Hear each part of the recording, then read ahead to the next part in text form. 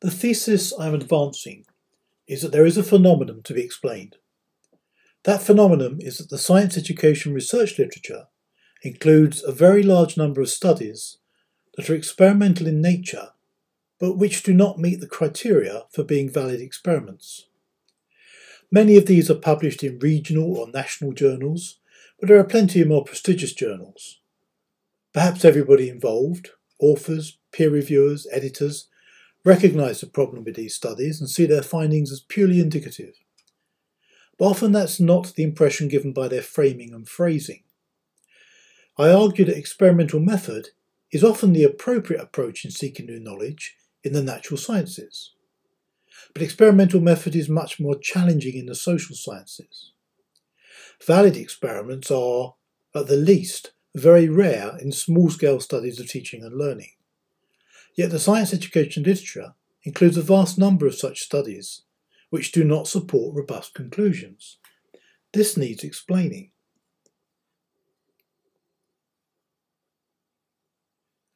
My focus here is on experiments that involve a small number of teachers and classes. Indeed, the prototype of this type of study involves one class in the experimental treatment condition, another class being the comparison class. Sometimes both classes are taught by the same teacher, sometimes not. Sometimes the classes are not even from the same school. Other studies may have just 2 or 3 classes in each condition. A good many published studies are of this kind. There is a host of difficulties in doing experimental studies into classroom teaching, and I've published an account of a number of these in a review for studies in science education. Here I wish to focus on and illustrate a few themes.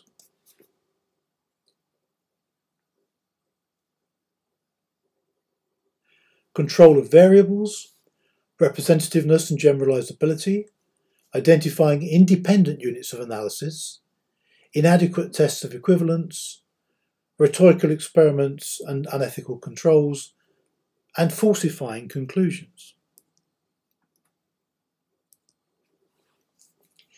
Now, a good experiment involves 3 classes of variable. The thing we are deliberately changing, the thing we allow to vary to see if, and if so how, it changes, and everything else which could have an effect and so is not allowed to change. To do an experiment could be seen as in large part controlling all the other things that could affect our results and confuse the possible dependency of the dependent variable upon our planned intervention. A poor experiment has a 4th class of variable. These are all the things that should be in the controlled category, but which we do not control. Confounding variables confound our study because we logically need to caveat the conclusions with an unless this was due to something else. Now, even in the natural sciences, there can be confounding variables, because it's never possible to control everything that we might imagine could be considered a variable. So, on theoretical grounds, we dismiss such possibilities as the relevance of a researcher's hair colour, or whether they use their left or right eye to look into the microscope. We use existing theoretical knowledge to judge what we can ignore. Even here, it sometimes transpires there was a pertinent variable that influences results, but which had been assumed to be irrelevant or was even unknown to the researchers. In the social sciences, control of variables is very much more challenging. For one thing, we usually work in naturally occurring social contexts, rather than isolate systems for laboratory manipulation. Another major difference is that physicists and chemists do not have to consider what their research materials think about them, or expect to happen in their experiments. A piece of alloy or a solution of an oxidizing agent has no preconceptions about the outcome of the experiment and doesn't have an attitude to the researcher. You do not need to develop rapport with your test tubes.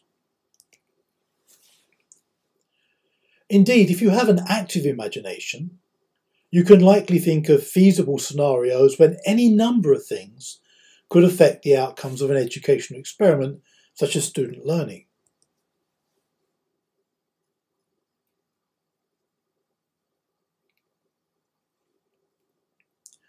I do not think it is an exaggeration to argue that in the case of an educational experiment, we often cannot identify all the variables which might have an effect. Even when we can identify them, we often do not know how to meaningfully measure them, and even if we can measure them, we may not have a way of holding them at a constant value. That need not prevent experimental studies, where you have large enough samples that are representative of a population, to be able to assume that statistics can tell you whether any outcomes are unlikely to be due to such chance factors. This is the point I will return to. It's a problem, though, in any studies with small, unrepresentative samples. And most of the published experiments in the educational literature have small, unrepresentative samples. As one example of the kinds of issues that can arise, I was impressed to read this comment in a research paper.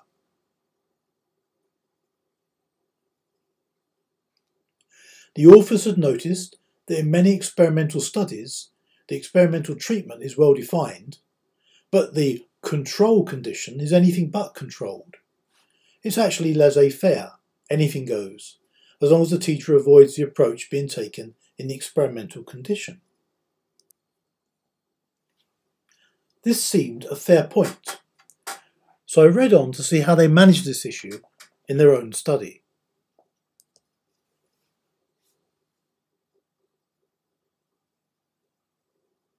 It seems that raising an issue which undermines the ability to draw clear conclusions from a study does not impose a requirement to address the issue in your own study.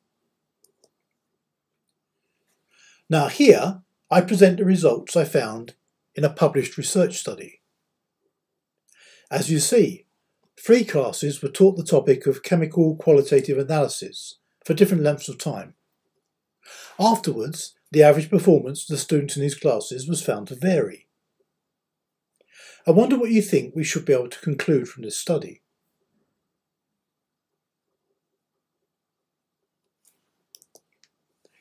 Now, as you may have guessed, I was not giving you all the details. Here I reveal more. One class had 3 lessons in the lab, but that class was outperformed by a class that had 5 lessons of paper-based learning activities. The third class spent 3 lessons in the lab and also had the 5 lessons of text-based activities. It perhaps seems reasonable to conclude that the class that had both kinds of learning activity learned the most. But what about comparing the first 2 classes? I would mischievously suggest 5 lessons can lead to more learning than 3. But the authors thought this was evidence of the superiority of the text-based learning approach. Presumably the peer reviewers and editor were sufficiently convinced. But I was not convinced. The 2 classes were taught by different teachers. The 2 classes were drawn from different schools. They were considered to be similar schools, but even so. For that matter, the assessment tool was a paper-based test.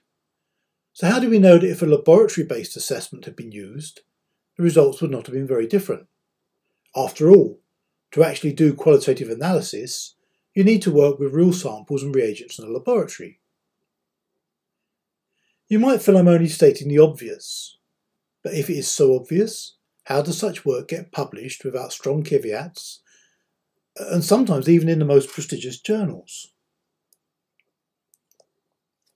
After all, we expect 14-year-olds to do better than this.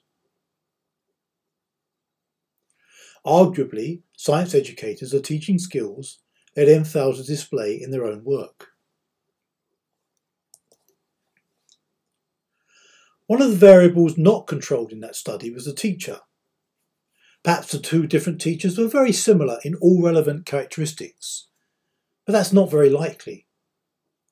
Sometimes the teacher variable is controlled by asking the same teacher to teach differently in 2 different conditions. That is, the teacher is asked to use 2 different teaching approaches in different classes. Jigsaw learning here, but computer simulations there.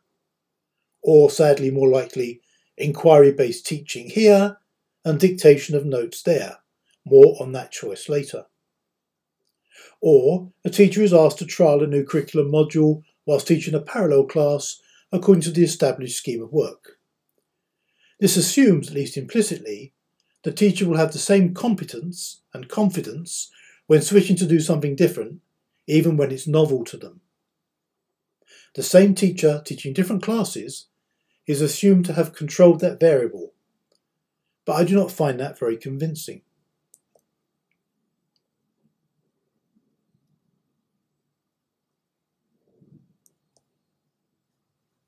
One of the issues is teacher beliefs, which much research shows often have an effect on outcomes. If the teacher is persuaded the experimental treatment is an improvement, or is entirely unconvinced by it, then that may be enough to make a difference. Even if the teacher simply lacks confidence in their competence to teach in a different way, then this may make a difference. It is issues such as this have led to medical studies adopting double-blind conditions in drug trials, so that neither the patients nor the clinicians administering treatment know whether a tablet or injection actually contains a substance being tested or not. Of course, if one takes double-blind protocols too far, one might run into ethical issues. I was astonished to read this description of studies where a novel angina treatment was tested by doing sham surgeries alongside genuine interventions.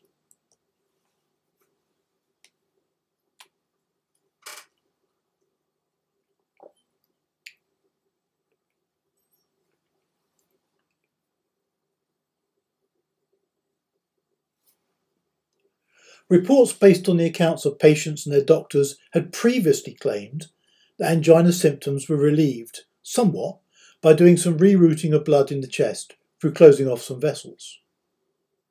The experimental studies found that actually those given this procedure showed no more improvement than patients wheeled into theatre for a sham procedure. I was less astonished when I sourced the original research papers, as it seems the sham surgery only involves some superficial incisions made under local anaesthetic. In any case, it's much harder to blind learners, and especially teachers, to the educational treatment they are assigned to.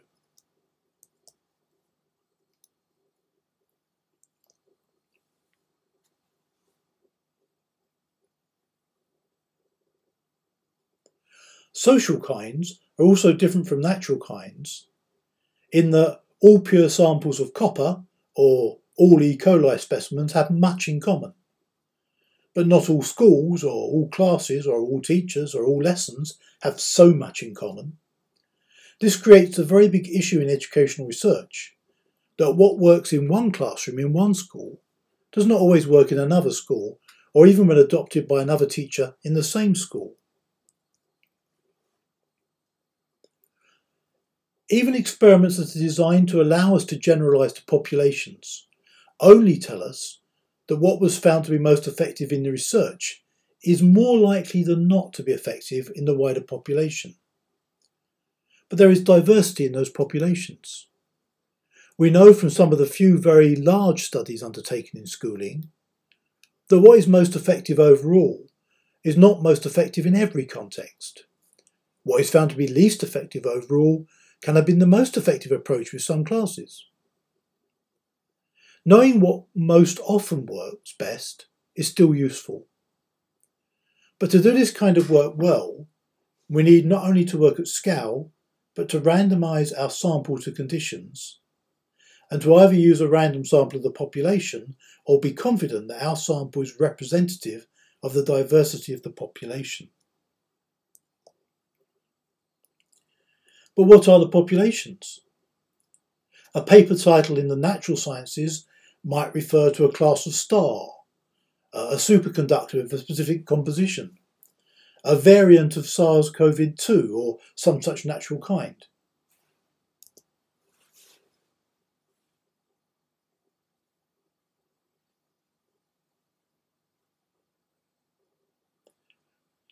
If we look at the titles of papers in science education, we find these papers seem to be about broad groups, sometimes national groups, but sometimes they're apparently about children or adolescents or primary school teachers quite generally.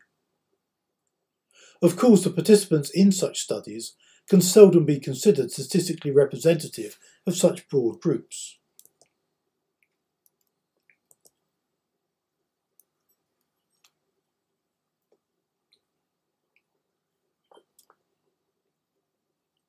My point is that we, as authors as well as readers, fall into the trap of generalising, at least implicitly.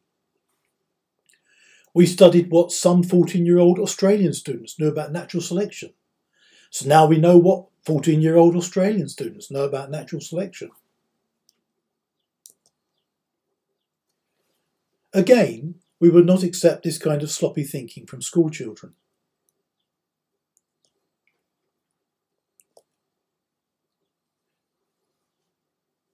A major issue with many small-scale studies is the identification of the unit of analysis to use in statistical testing. In a true experiment, we randomise the so-called units of analysis to the treatments, the conditions. Sometimes this is possible in education. Perhaps we enrol 50 schools and assign each randomly to an experimental or control condition. If we can consider the schools to be experiencing the assigned treatment independently of each other, then this seems fair enough. But many experiments in education are undertaken with learners as the unit of analysis, and often these are not individually assigned to treatments, but are members of pre-established classes. Of course, there are very good reasons why schools would not be happy with researchers coming in and breaking up established classes to randomise students. Perhaps the logic here should be that as we cannot meet the requirements for an experiment, let's do a different kind of study. Often instead, the logic adopted is that as we cannot meet the requirements for a valid experiment, we're justified in carrying on regardless and just ignoring that requirement. If a manufacturer of pickled onions was selling jars of vinegar as pickled onions, it's likely their customers would not be prepared to accept this just because the company was having difficulty sourcing onions. Yet readers of research papers are assumed to be less demanding of rigour. Science education researchers often sell jars of vinegar labelled as pickled onions. Now, I do not want to give the impression that I do not think there might be circumstances when treating students within a class as independent units would be appropriate. One has to consider the overall research design and purpose.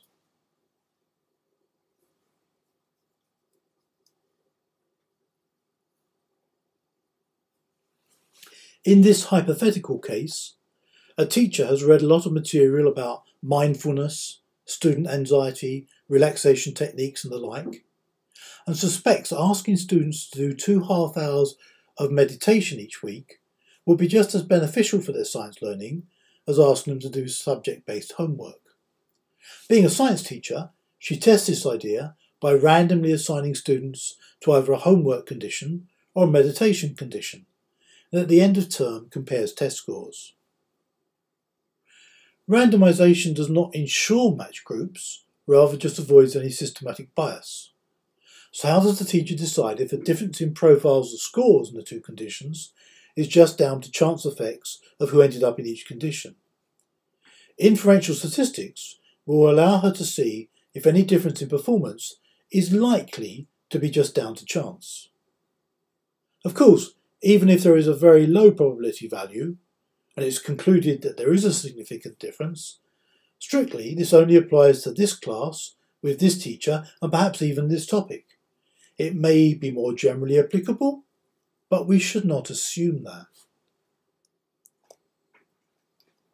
Here, it is reasonable to assume that we can treat the learners as independent units of analysis, even though they are from the same class. Here, in effect, the class is the population of interest. Yes, the students will influence each other in class, but they are all in the same class, so those in both conditions are exposed to the same influences. If the students are off doing homework or meditating individually and do not collude on the end of term test, it seems reasonable to assume we have 15 units of analysis in each condition, That's still a small sample size, but at least it's more than unity. In that circumstance, it's not a problem that all the students are taught together in class and no doubt, at least one might hope, interact during lessons. But if we were comparing between two classes, and one class was assigned to the homework condition and another to the meditation condition, then it surely does matter. In this situation, we would need to consider the class as a unit of analysis with one mean outcome score. But of course, if there are only two classes in the experiment, we're not going to find any difference in outcomes that can be statistically significant. The only way we can get positive results here is by pretending that we have a lot of independent outcome scores in each condition. But that seems like cheating. Can't you see the onions in the jar? Perhaps you feel I am wrong.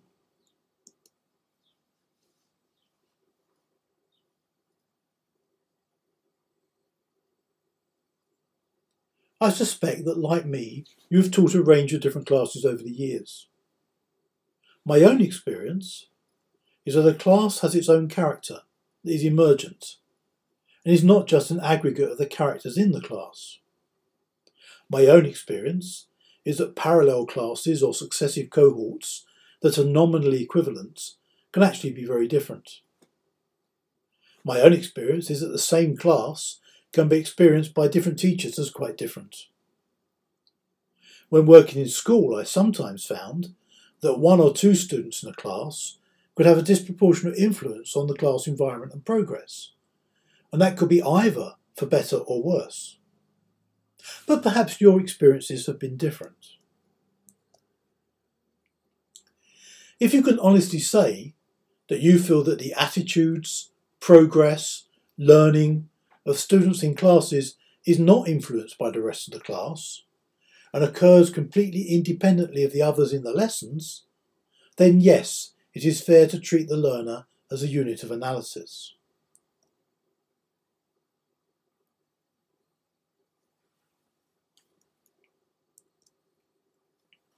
I thought an analogy might be testing a drug that helped blood supply to the extremities, where blood circulation was measured for each digit. That seems sensible if the scores are to be aggregated to give an overall score for the patient. But it would not make sense to consider blood supply to different digits to be independent when it's all part of the same circulatory system being pumped around by the same heart.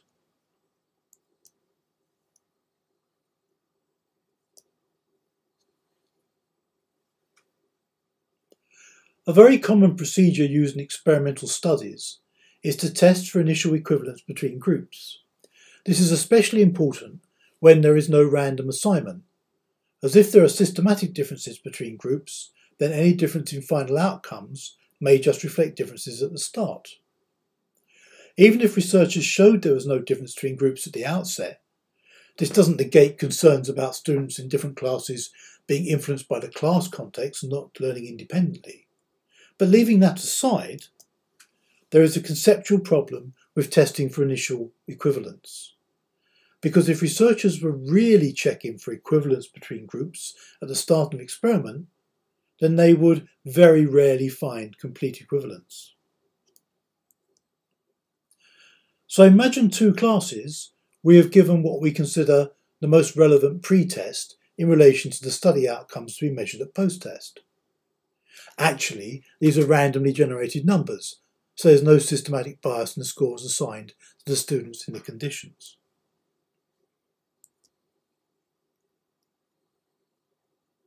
The average score in one class is about 48, but in the other it's about 54. 48 is not strictly equivalent to 54. If you were appointed to a job on an annual salary of £54,000, but were only paid £48,000, you would probably not accept the argument that these two figures are equivalent. But one is seldom going to get precisely the same scores on a pretest, even with random numbers as we see here. So the question becomes, how close is to be seen as good as equivalent? And this is where I think the most common approach is seriously flawed.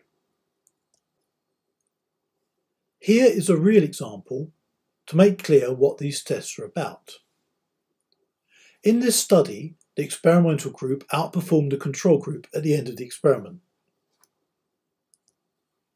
And pre-tests were used so we can compare between the pre and post intervention, as well as between the two conditions. Statistical tests tell us that the experimental group did significantly better on the post-test than it did on the pre-test. But by itself that's not very informative, as even fairly ineffective teaching is likely to produce some learning. And indeed the control group also showed significant increases between the two tests, so both conditions seem to bring about learning. However, the statistics also tell us that the experimental group outperformed the control group at post-test by a difference that was statistically significant. That means this difference was unlikely to be due to chance effects. But what if the two groups are starting from different bases? This is discounted because there is a significant difference between groups at the end of the experiments when there was no such difference at the outset.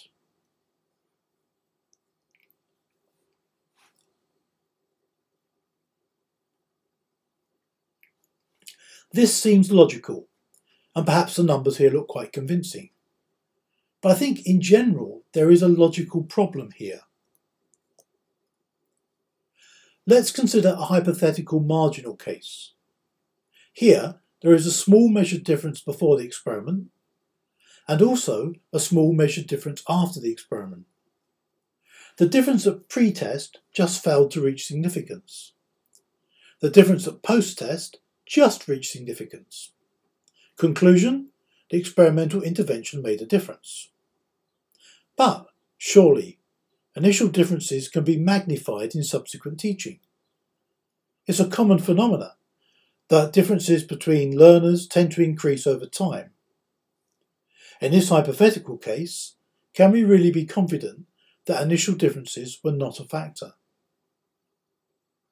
Of course, we might argue that there are more sophisticated statistical approaches which can look at how factors co-vary in a study. Indeed, there are. But my target here is a simple test for equivalence that is commonly used in published studies to supposedly establish a level playing field. This common approach is to test to see if there is a very unlikely difference between the pre-test measures and the different conditions. This means that differences which are unlikely to be due to chance effects, but which are not so unlikely to get a p-value below 0.05, are found equivalent. I do not think this is a sensible test for equivalence. It's a weak test, and indeed inadequate. Imagine you were looking for a test to decide if someone should be considered a saint. How high would you set the bar? What if you wanted to identify those who should be considered in poverty? Certainly, not having a great deal of money would be a relevant criterion, but perhaps not quite exclusive enough. Maybe you were on a committee that was considering rejecting the permanent reappointment of a colleague on probation as their research record was not strong enough. But you should not have unreasonable expectations.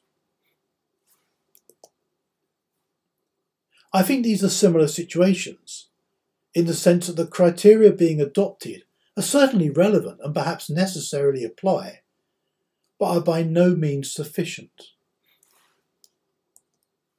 In a sense, we're looking at the wrong end of the distribution. We should be asking how probable we need measured differences to be, not simply excluding the most improbable.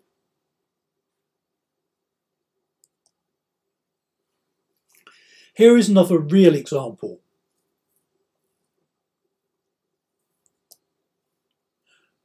The study looked to compare between two teaching conditions. I struggle to understand why researchers think it's acceptable to require teachers to lecture school children, but I'll come back to that later. One thing we might notice is a very different gender composition of classes. Is that relevant? Perhaps it should not be. In some cultural contexts, though, it might be. The two groups are in different schools, which I think is really troubling in these kinds of studies, as schools vary so much and in so many ways. But a pretest was used, and the researchers claimed that on none of the items did differences between groups reach significance. This was seen to assure equivalence.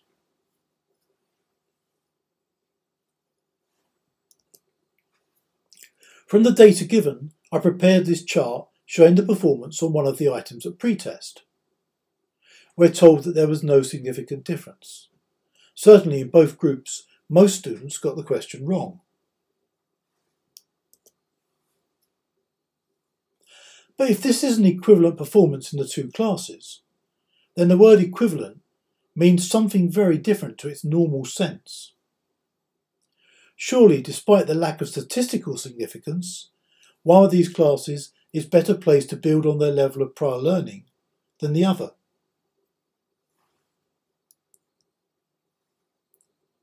This does not persuade me of equivalence. And this is not an isolated case. This technique is very widely used.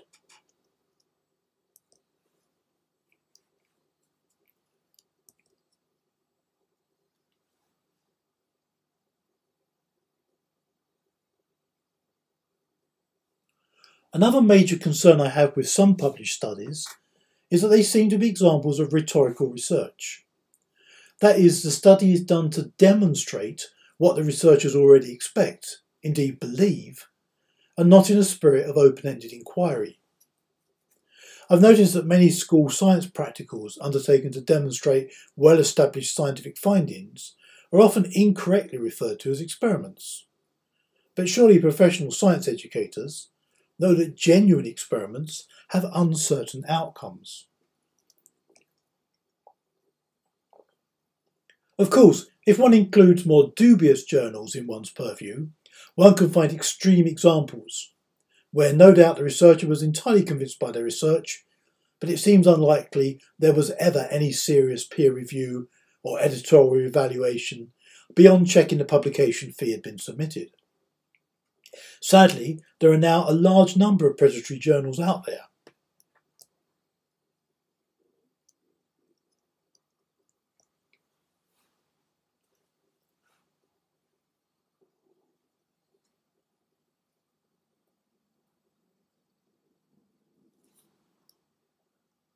I've detailed a number of examples of both honest and dishonest nonsense published in such journals on my website, by which I mean both work that's been submitted in good faith, but which should never have been published, as well as things that presumably even the authors knew were complete nonsense. An example of the former is an alternative version of the periodic table, including a whole raft of new elements that had previously been missed.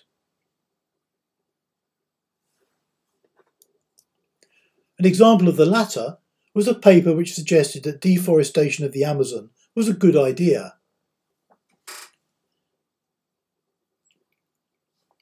After some digging around, I found the entire paper was a collage of translations of paragraphs from other published works. Poor translations. Deforestation had been poisoning in the source. One paper I found basically plagiarised a published study, but simply replaced keywords to make the paper about something else entirely.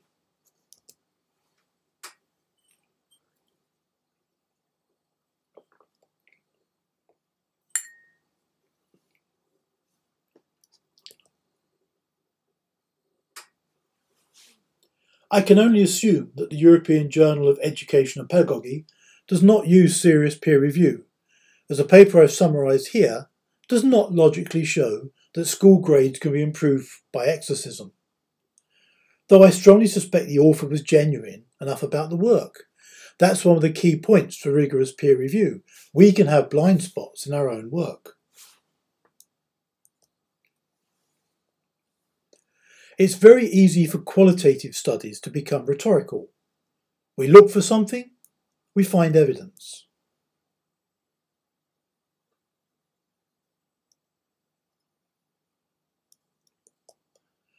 If we believe that inquiry and argumentation are essential to good science teaching, and devise an observation schedule based on indicators of inquiry and argumentation, and then observe the lessons of good science teachers, we're likely to find indicators of inquiry and argumentation.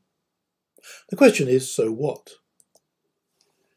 If instead we believe that hesitation and contradiction were essential to good science teaching, and devised an observation schedule to spot incidents of hesitation and contradiction, and then observe the lessons of good science teachers, I suspect we could also find evidence of some level of hesitation and contradiction. So what? That's one reason why quantitative experimental studies have more kudos. Simple forms of qualitative studies are good at identifying potentially interesting points, but not suitable for testing substantive hypotheses. But there is also a genre of rhetorical experiments as well.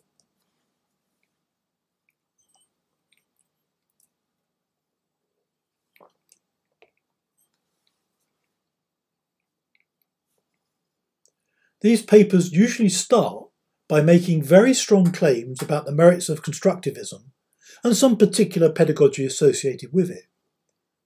These papers will offer strong, convincing theoretical arguments why such teaching is so much more effective than what may be labelled traditional teaching, though by now I would have hoped constructivist-minded teaching would be traditional, but anyway.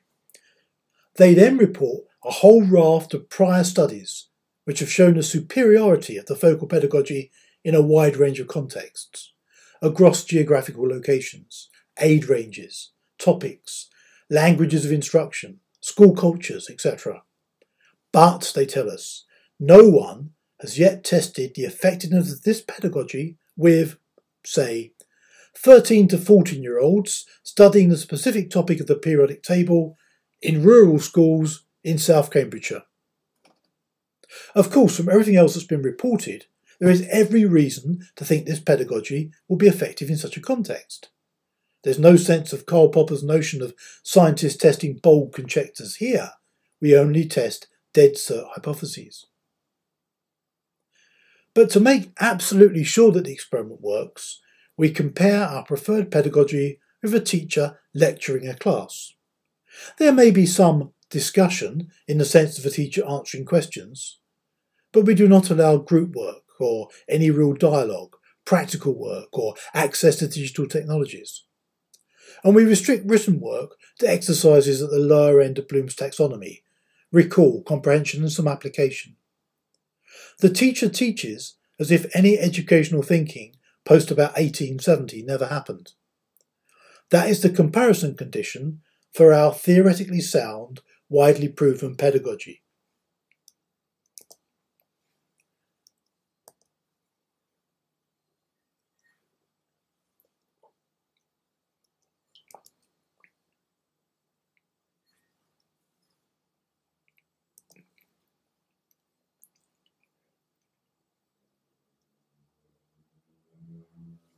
I find this utterly unethical. It's unethical in at least two senses. Any research which inconveniences people for no good reason is pointless and so a waste of resource. A demonstration posing as an experiment falls into this category. Asking control teachers to deliberately avoid good practice in their classroom so to ensure a positive study outcome is also clearly wrong. And here I've seen quite a few of these studies, including some published in good journals. How come reviewers do not spot that this is not genuine inquiry, and it's not an acceptable way to treat study participants? I can only assume we're all blinded by the assumed superiority of the experiment in science.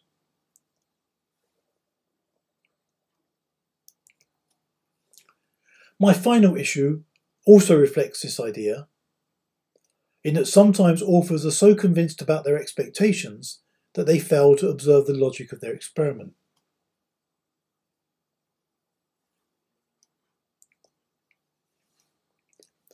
The confidence level chosen to determine whether differences between outcomes are statistically significant is arbitrary. Nearly always we use a cutoff of 0.05. But there's nothing magical about that value. I suspect aliens with different numbers of fingers to us may have chosen a different critical value.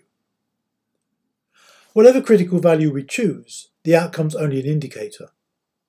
We're always subject to false positives, where results are found significant, but unbeknown to us are actually due to chance effects, and false negatives, where results are found to be non-significant, despite there being some kind of causal effect too small to reach significance in small samples.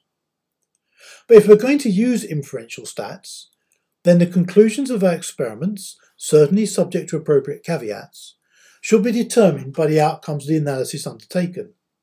I'm going to briefly refer to two papers, one published in each of the two most important chemistry education journals. A paper in Chemistry Education Research and Practice reported positive outcomes from a study into a learning approach and made a point of suggesting this refuted a previous study which had not found a significant effect.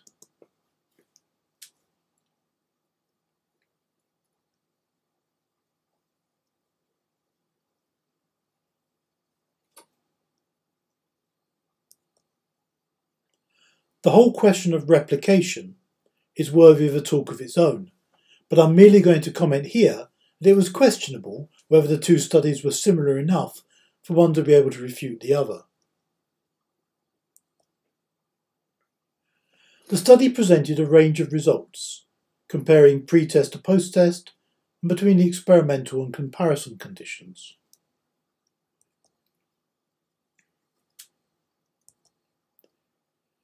The two groups were considered equivalent at pre-test for the now familiar reason that the differences were not so different as to reach statistical significance.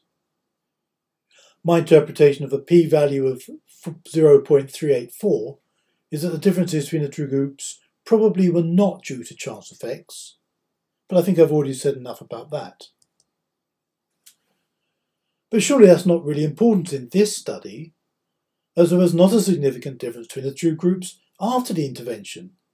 Any differences in scores between the two groups were not sufficiently unlikely so as to be considered statistically significant. So in terms of the experimental design set out before collecting data, this is a negative result. There's certainly nothing wrong with reporting a negative result, and indeed there is a strong belief that research literature is distorted by a bias towards authors submitting and journals preferentially publishing positive outcomes. But these authors are claiming to refute a study that did not find significant differences by having carried out another study that also did not find statistical differences. Here the negative result is simply ignored when presenting the study conclusions as being positive outcomes. Sadly, having noticed this, I felt it necessary to write up a comment, which, to be fair to the journal, was published. Again, we would not accept this kind of sloppy work from schoolchildren. For my final example, I turn to the other top chemistry education specific journal, the Journal of Chemical Education, published by the American Chemical Society, whose journals are, according to the American Chemical Society itself, at least, most trusted.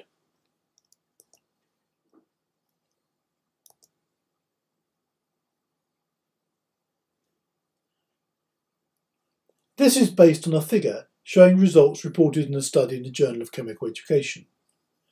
After 2017, the researchers modified their medicinal chemistry course by implementing what they called student-centred, team-based learning teaching method. And as you can see, results improved thereafter. You'll notice I failed to include any numbers on this figure, which is disingenuous of me because the original did include the numbers.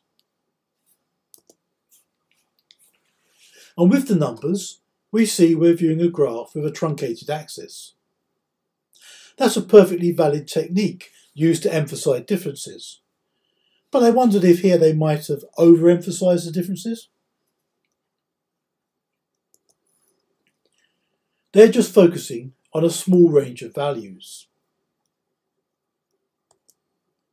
And if I present the whole graph as it might have been drawn, the change seems less impressive.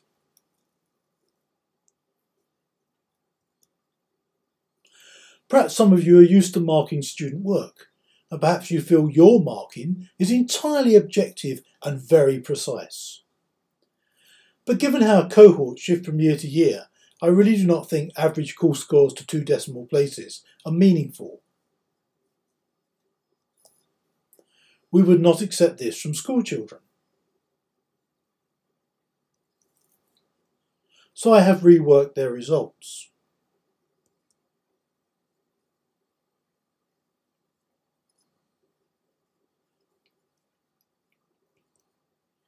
But even if I'm being too fussy, and you think this level of precision can be justified, we might wonder how such small differences led to a statistically significant outcome.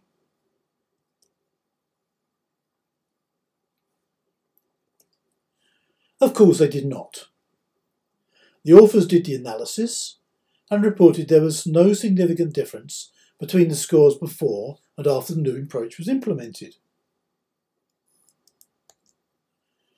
Yet these authors felt they could ignore this analysis and reach a positive conclusion.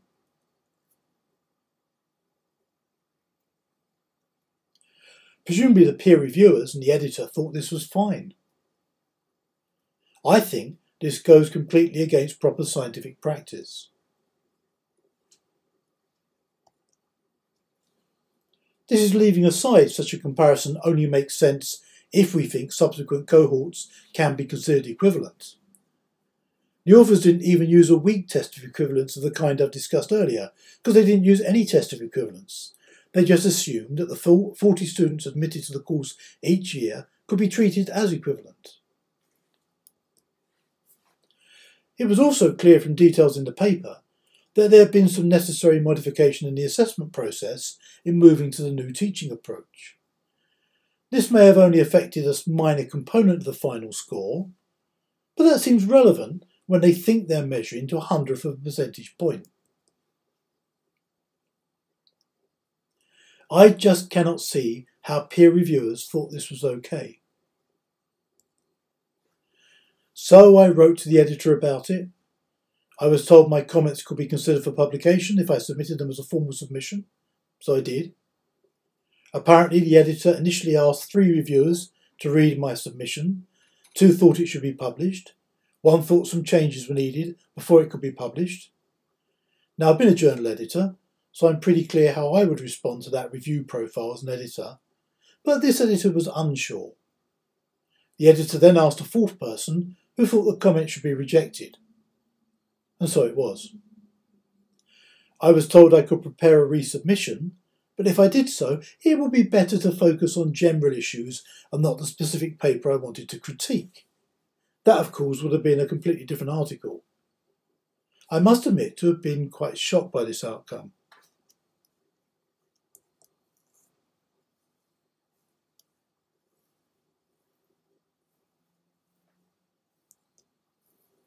To conclude, we are scientists, or we like to think we are, and scientists do experiments.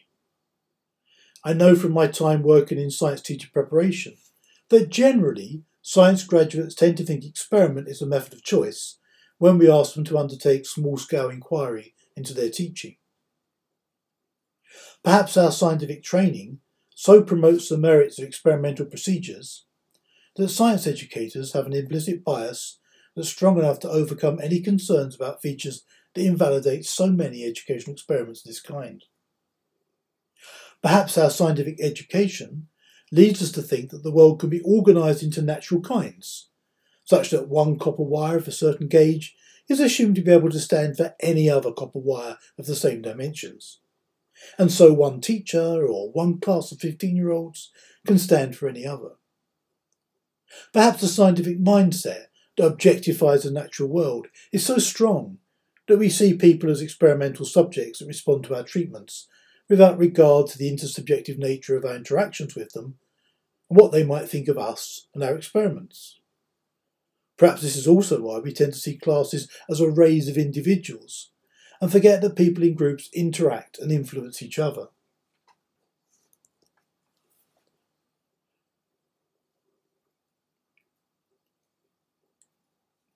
I would suggest that when the valid experiment is possible, it's usually to be preferred. But if we cannot do a valid experiment, we shouldn't do an experiment at all. An invalid experiment is not scientific and is a waste of valuable resource, including researcher time and participant goodwill. An invalid experiment carried out by a researcher undermines their claim to be a competent scientist.